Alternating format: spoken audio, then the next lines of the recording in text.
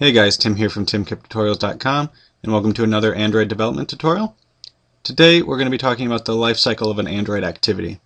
So you might be asking, what is a life cycle? The life cycle of an Android activity is created in this nice little dialog chart over here from the developer website.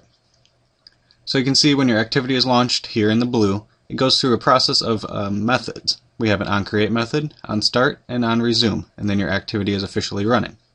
So if you remember over here on the left, we have been using, I just have a basic project set up, and you can notice that we have an onCreate method here. So what this is doing is as your activity is launched, it's running this onCreate method. So anything inside of here, so right now we have the super.onCreate method, and then we have a setContentView method, which is passing in the layout for our activity. All of that is executed, and then it will move on to onStart, which is not implemented in this activity on the left. So once your activity is running, whenever, say, your phone gets a phone call or you launch a new screen, it's going to hit on pause. So that's where you'd want to do like all of your saving of your information, if you're filling in text boxes, your position in a list, stuff like that. And once your application is no longer visible to the user, it calls onStop.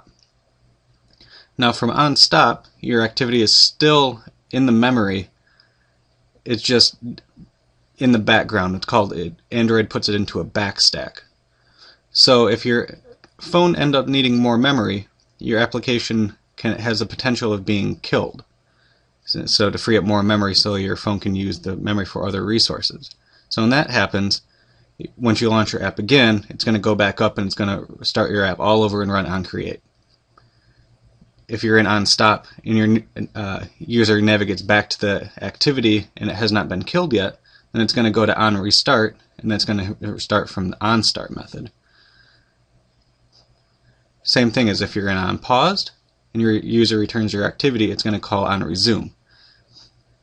And then once your activity is stopped, and either you can manually finish your application, which closes your activity, it will call onDestroy, and then your activity is shut down and can no longer be accessed until you restart your activity again. Then it will start from the very top and go through onCreate, onStart, onResume, and then your activity is running again.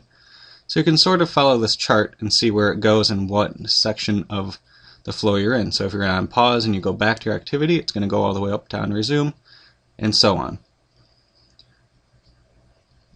And so in our next tutorial, I'm going to give a quick demonstration of how to implement all of these methods, and then we will run the activity and we'll log out into our console, or they call it the logcat, and we can see exactly when these fire off and as what is happening on the device.